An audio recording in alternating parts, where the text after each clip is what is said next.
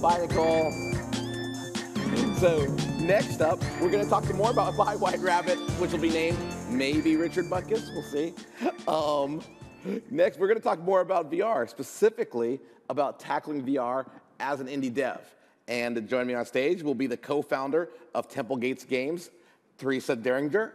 Please come on up, Teresa. Oh my God, get on up here.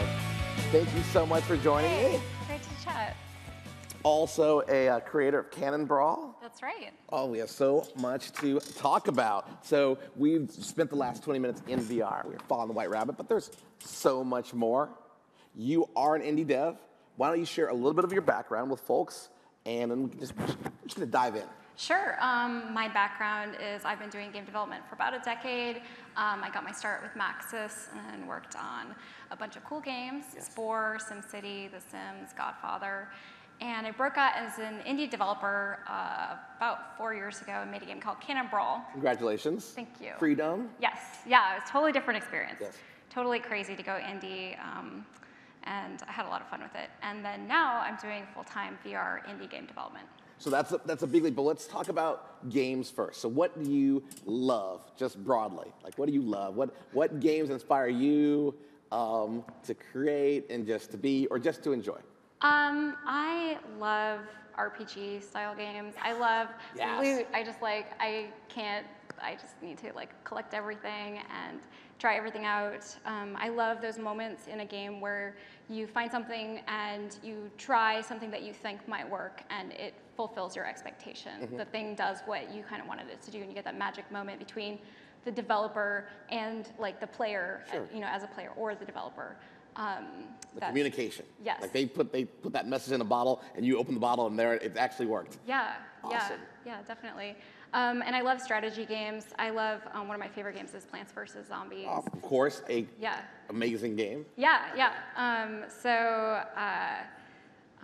I just love games that, like a lot of times the games I like will be delivered like fun, bright, punchy games that follow through with a deeper strategy. Mm-hmm. So they're attractive to a large audience. Yes.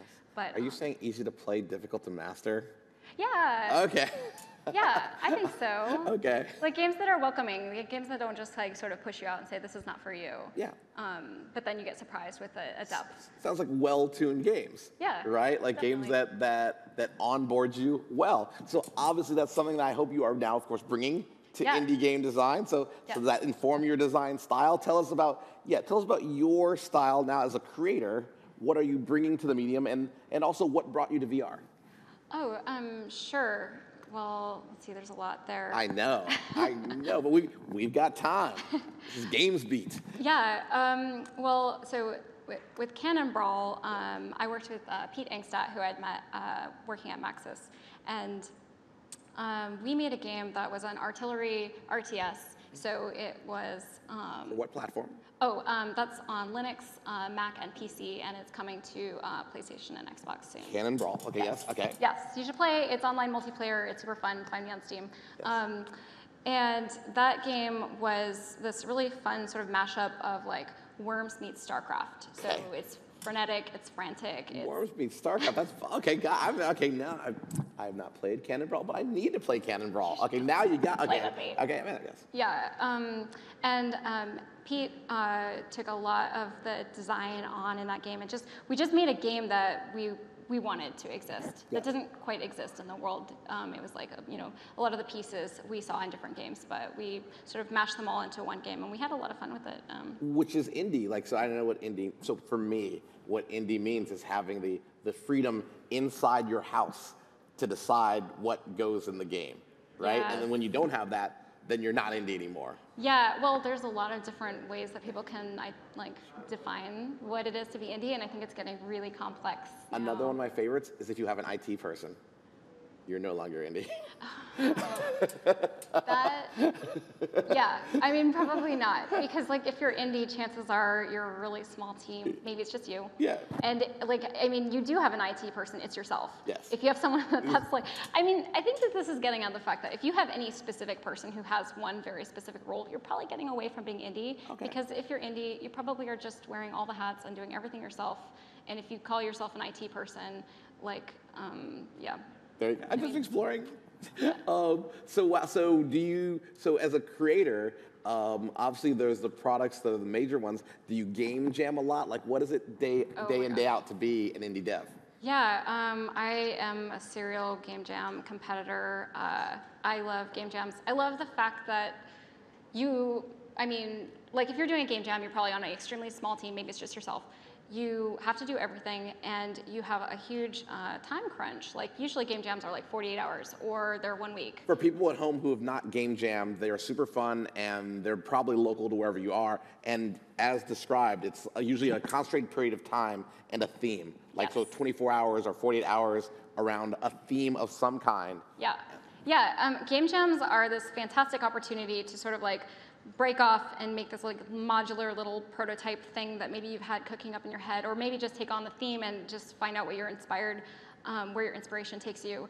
And it's a fantastic way to just kind of depart from whatever bigger projects you're working on, because in your bigger projects, you probably have a lot of problems that are hard because that's why you still have them and you haven't solved them already. And yeah, game jams are just a way to sort of divorce yourself for a moment and have a fun time. And a lot of times, I think game jams can be a way to find your next game design. Yeah. You know, so I do Ludum Dare a lot. I do Global Game Jam. Awesome, which is in January, coming up soon, last weekend of January, and it's definitely wherever you are, globalgamejam.org. There's a site. Yeah, and it's a great opportunity to work with new people too, and not take on a huge risk. Because if you don't like working with them again, it's like, well, that's okay. That was just the game jam. Moving on. So you've now decided to pursue VR.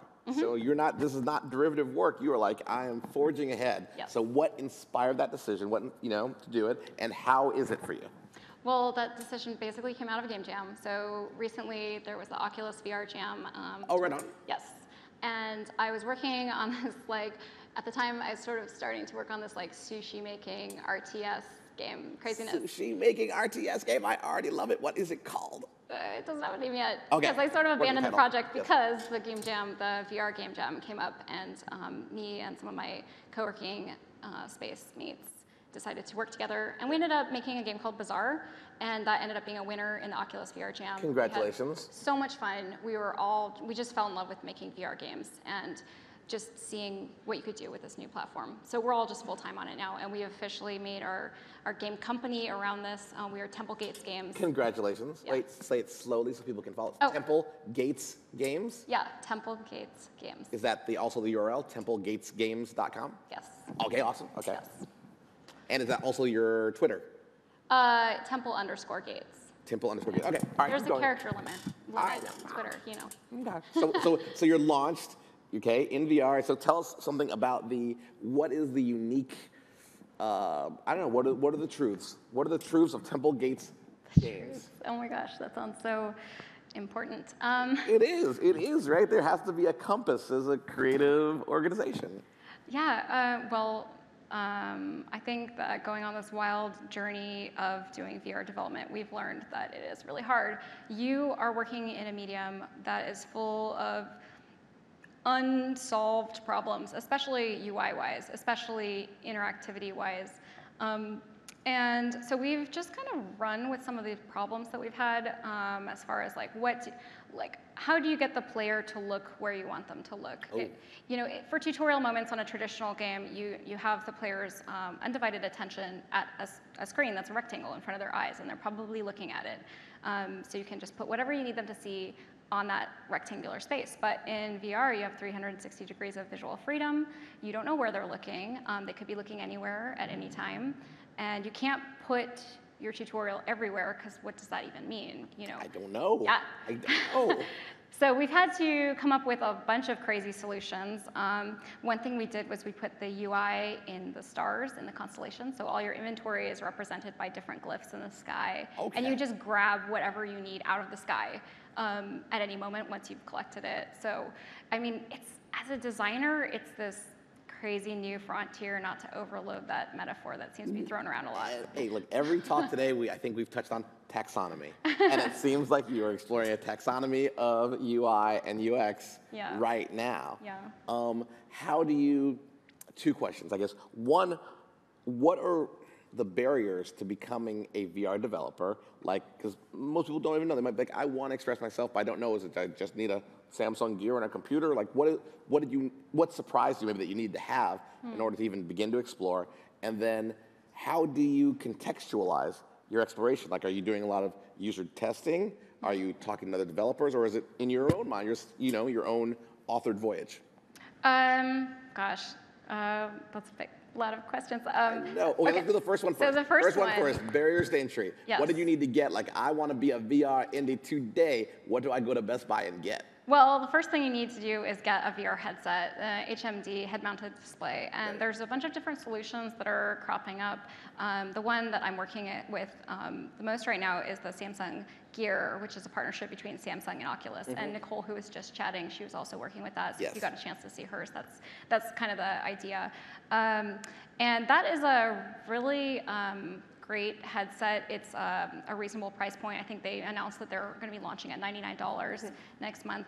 So for developers like me, you can get, I think they have it called an Innovator Edition, which is just getting it sort of before the main launch. And you can get other headsets. So I've got the Oculus, the DK2, Oculus Rift, and the Vive, and the Morpheus or the Sony VR. So you're advanced. You're immersed in the media. You're okay. Got it. You've got all the platforms, as it were. Yeah, and one thing that I'm doing, my team is doing that's a little bit non-traditional is that we're not using any prepackaged engine. So we have written our own engine, which is crazy town. But the cool thing about that is that we can do concurrent multi-platform development. And so every change we make is working on all of the headsets that we're developing for without having to do any special porting process. Got it. But if you don't want to go crazy town like what we're doing, I know that like Unity is a great engine solution, and a lot of people are getting involved with VR. Sure. So it's like breaking down the barrier to getting in. So that's okay. So that's one part. So now people, if you want to get in, no excuses. Unity, Samsung Gear, and get a phone. You don't need a phone plan, do you? Just get the phone, right? But do you use your own fan? So do you use your own personal phone as also your development phone? Yeah. Welcome to indie life. Like there is no barrier between business and personal. All fair. So that's one question. So people can do that today if they want to be a dev. So two, so exploring, yes, your taxonomy of UX UI. Are you mostly driven by authored experience, user testing, or the shared community of shared knowledge and best practices that I assume exists? I mean, historically as a developer, I would totally say, you want to plug into the repository of community knowledge. And there's a lot of that documented on the internet for many platforms, but for VR, it's so new. Everyone's rushing right now to solve the problems. We're all sort of inventing the wheel in tandem, which is this weird, maybe not so efficient way to develop, but at the same time, there's a race to be first to market and get our products out there, so we can't wait for someone else to solve the problems. Sounds like Civ. Yeah. And we all haven't discovered it yet. We're all like, we're like, triremes. Yeah. But the coolest moment is that when you do come to a solution and someone else is coming to that same solution, you're like, okay, at least we're kind of on the same track or the right track, or hopefully. It's evolving so quickly. But what's exciting about it as a developer right now doing this new platform, it feels impactful. It feels like the solutions I'm coming up with are helping other developers, if I can document them. And I put my solutions on my development blog, which is templegatesgames.com. Wait, go slower. What is your blog? templegatesgames.com. Awesome, okay. So we put our solutions on there, and we are looking at other peer developers, their blogs and stuff. But you also just have to solve things on your own. The game you're creating right now, no secrets, world premiere, but is it single player? I've heard a lot of people focused on single player experiences. It is single player. So I love multiplayer games. I think they're a great way to connect with people. But right now, developers have a problem. There is not a wide market for VR. It's all just coming out right now. So if you are going to develop for VR, you're taking a huge risk on already. If you're going to limit your players to having to have a friend also have a VR headset, you're just kind of making it hard for yourself. So hopefully hyper niche. So hopefully, in 6 months, a year, that's going to be no problem. But right now, I'm making a single player game. Okay. What do you want people to know about what's on the horizon? from your studio? What is in the shared universe? Well, Bazaar is Yes. launching Black Friday next Oh, month. so wait, so now, Yes. so let's talk all about, let's link it out, Bazaar. For everyone home, what is first, how do you spell it? It's spelled Bazaar. Oh, it's like a bazaar. Yes. Okay, gotcha. So Yes. Bazaar. Okay, not bizarre. But it is Bazaar. also kind of bizarre. Well, tell us more. What is this experience? So the game is a puzzle labyrinth sort of adventure, and you are flying on a magic carpet through this mystical land. It's a procedurally generated sort of maze, and you have to collect things, collect loot, like I love loot, and you can use that to solve puzzles, deal with enemies, and deal with traps, and explore the world, and sort of like resolve the mystery. I don't want to do too many spoilers. I don't want to do too many spoilers. However, you are the designer of Bazaar. And so you are out there talking to future Bazaar players who will be having their first device, their first experience. Yes. And so I'm sure if they had one non-super hyper spoilery hint from the designer, that might be a cool thing for them to take with them. Can you give them anything? Oh, sure. I mean, it's basically this sort of like Technicolor adventure that explores ancient Assyrian mythology. As you do. Yeah, you know, like you do. And you can prepare yourself for some really interesting visual tricks. We hid monoscopic experiences in the stereoscopic game, and Tell people what that means. so you can have a telescope, for example, and you have to actually shut one eye in the headset in order to look through the telescope. Look at you, Yeah, taxonomy lots and of cool mechanics. things. Someone's invented Yeah. mechanics. So in case you don't know, the origin, the matriarch of of this mechanic. This is real talk, right? This is real talk. That is happening like November. Yeah. Okay, that's super cool. Yeah. What else? What other types of fun? Oh my God. What other aesthetics? Because we're not going to worry with mechanics, because that's just, Sure. What are the aesthetics that people who play Bazaar are going to experience? Well, we kind of ran. So this game is gaze-based controls, and that helps us be more platform agnostic. Gaze-based means no hands. No hands. Sorry, okay. No hands. Hands I actually free. had a playtester yesterday who was eating sunflower seeds while she played, and it was like, oh, you can do that because you don't have any controllers on your hands. Okay. Gaze-based. I got to learn the terms. Is that your term? Or is that everyone's term? I'll go with it. Gaze-based. I'm with you. Yeah. I'm not sure. Okay. But we did lots of fun things, like, for example, you can get a monkey that will land on your head. It's crawling on these laundry lines. It lands on your head, and you have to actually shake your head to shake the monkey off. Otherwise, it steals your items. And we did things like, you have to, like, nod as the genie is, like, telling you what to do. You nod to accept that you understand your tutorials, or you accept a quest. So there's a lot of things that you do with your head motions. I mean, besides just looking into the stars. Okay, I'll tell you what, this is so awesome for me. Sorry. Yeah. I'm just Oh, gonna no. do it. Okay, so I always thought that when Nintendo Wii came out, that there'd be a new set of designers, and I called them Wiimotos, da-dum-bump, right, who didn't want to do buttons, okay? But you actually are living, like you're there, like in your gaze-based interface, Yeah. where you're like, oh no, there was an entire mechanic experience to drive these, aesthetics, to create these dynamics. Anyway. Yeah. Which are around your head Yes. as I don't know what sort of controller your head is, but it's some kind, you know what I'm saying though? It's like on a sort of like your head's connected to your neck and it goes like this, and you can also gaze, and now you can also. Yeah, and I guess I didn't mention the most important thing Okay, sure. is, like, you're on a flying carpet and you're steering it with your head. Got You're it. steering it with your gaze. So you just look where you want to go and you just go there.